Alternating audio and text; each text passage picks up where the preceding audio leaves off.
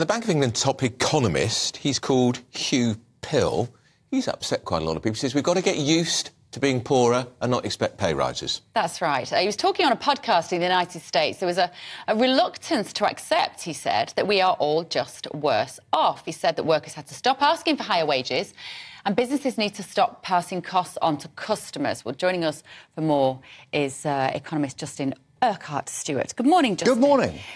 Is there any grain of truth to this, what he's saying? And it was just tone deaf. Did he have a slight point? Well, I think he's probably got a new name now, which is probably Poison Pill. Yeah. It's not often you see the head of the economics from the Bank of England on the front page of the Daily Mail. Yeah. That's not his job. Giving us a bitter pill to swallow.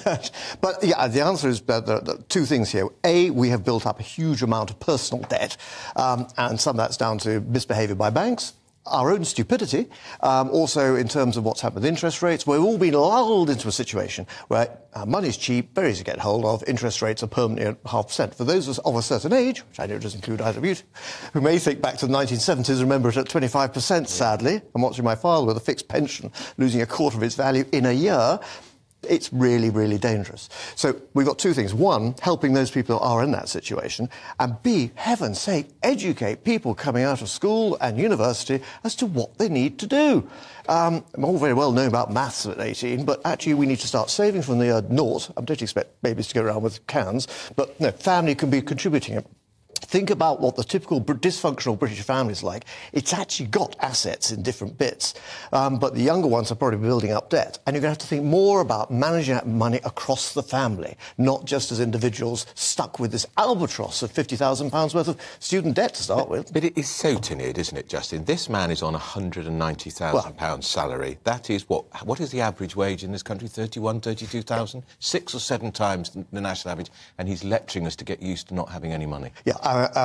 Patronising something or other comes to the phrase. And it's, you know, that is really... OK, he thought probably was going to be listening, it was going to be a sort of quiet issue, its own... I'm talking did it on a podcast in America or something, didn't he? Exactly. Nobody's going to hear it here. Exactly, no. We don't live in that world, do we? No. No. That probably just shows, actually, how much in touch with the real world he really is. No, what you need here is someone not telling us you're all going to get poorer. Actually say, this is a bad situation, this is what we've got to do to try and put it right. For you and for the next generation coming through. And also, where were the economists like him when we were dishing out £500 billion during lockdowns and furlough? If he'd said at that point, you can clamour for this policy, but you are going to be poorer... Yeah. That's because that's effectively what he's saying. This is the fact that we've got no money left because of the effects of the pandemic. Well, go right way back to the banking crisis, where we suddenly had this one thing called quantitative easing. Yes. Now, you take an economics book... printing money, isn't it? Printing money. You could take an economics book of 30 years ago. It didn't exist. No one knew what quantitative easing did as a word. It was never used. Now, of course, it suddenly became acceptable. And, of course, you're quite right. It's actually printing money. Yeah. You're printing paper money, fiat currencies, not backed by anything, not backed by gold. You can do that for a while, but eventually someone turns around and says, I don't believe you, the emperor's somewhat sartorially challenged, and that's when people stop investing in your government debt. And why is that important to us? Because our government debt keeps most of society going.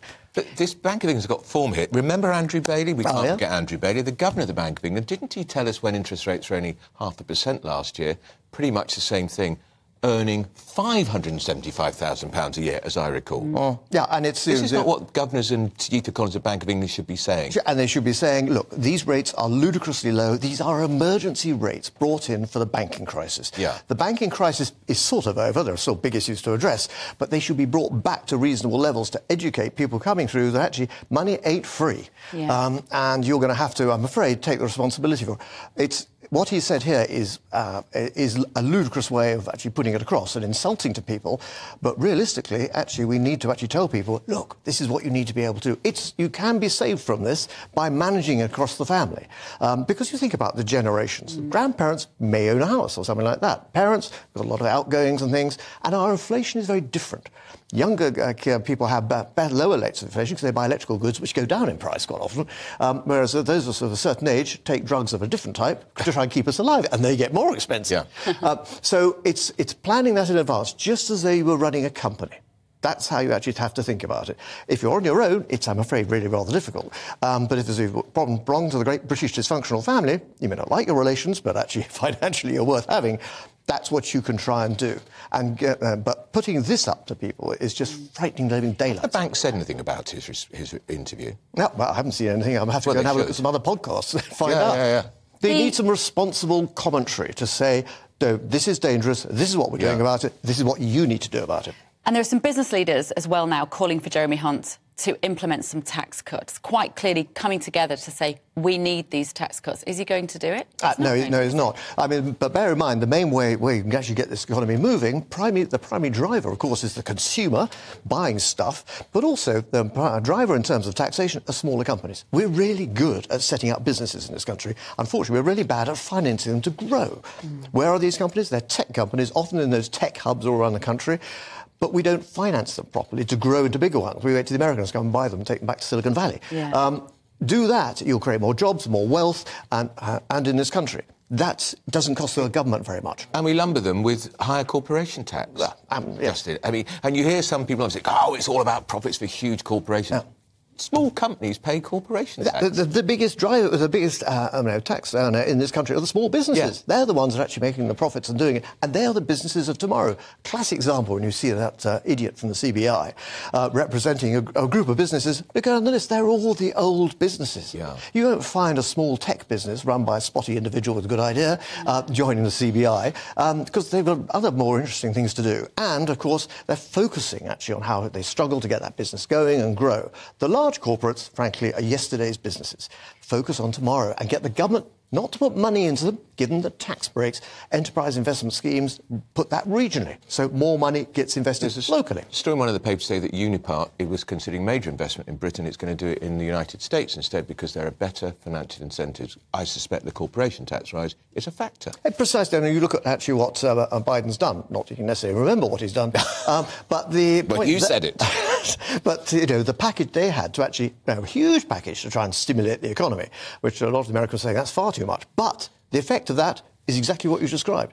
Companies will sit there and say, oh, I'm going to join in on that one. It's a fantastic tax break in America. Yeah. And so you're putting people off coming here. We've got to make ourselves look really attractive. When you had, again, a Prime Minister, a certain ex-Prime Minister saying, I can't use the words, who's fed up with business, that's where you get the money from. Mr Johnson, who pays your wages? The answer is it's the business and the grafters to actually produce the profits, which you then tax. Overtax it, you kill it. There's part of me that works out that can't work out what exactly they're doing with the economy in this country at the moment, because it feels like it's an inevitable sort of resetting of the system, and we're going to have these huge corporations, all these pubs, these restaurants are going to be closed. Where are those people going to go and work? I don't know. I have so many questions I don't see an answer for.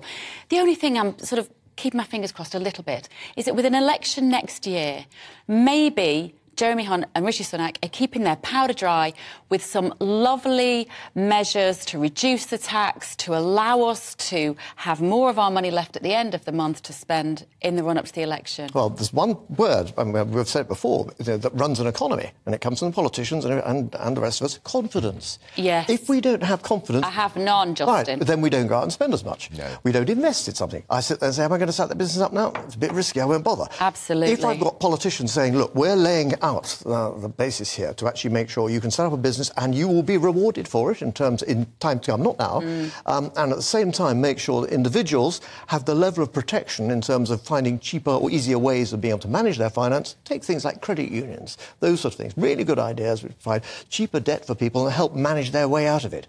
And then for the next generation, make sure it's in the schools early, right from the naught, putting money into people's pensions. It may sound rather dull, but it's an asset which takes a long time. How do you get rich? The answer is slowly. Yeah, OK, just